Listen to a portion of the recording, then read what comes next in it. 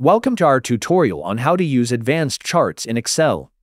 Check the link in the description to download the spreadsheets.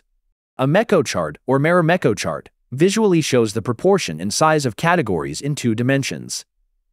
It helps understand data distribution across segments or groups. In Excel, you can achieve small multiples by creating multiple charts with the same format and layout but different data ranges. Using small multiples, you can visualize sales performance by week or another period. A plan actual variance chart is a visual representation that compares planned or budgeted figures with actual performance data. This chart type shows the variances between the planned and the actual values for different categories, such as revenue, expenses, or project milestones.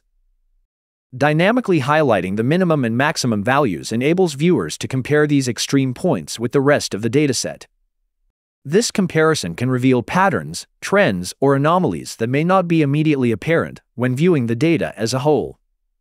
By highlighting specific data points, you draw immediate attention to them, helping viewers focus on the most relevant or significant information in the dataset.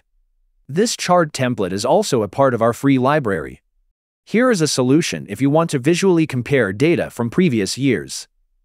Only 2 dynamically switchable line charts and 1 column chart are needed.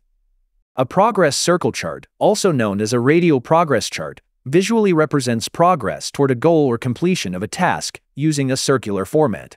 This chart type is an important component of dashboards nowadays. By applying conditional formatting to bar charts, you can highlight trends, outliers, or exceptions within the data. For example, you can set rules to color bars based on whether they exceed a certain threshold or meet specific criteria, helping viewers identify significant changes or developments. A milestone chart combines the features of a milestone chart and a bubble chart, where each milestone is represented by a bubble, with its size indicating its significance or completion status. Overall, polar plots in Excel are valuable for comparing service-level performance across different metrics, departments, or periods, helping organizations identify areas for improvement. I hope you enjoyed this video. For more tips, subscribe to our channel and stay tuned.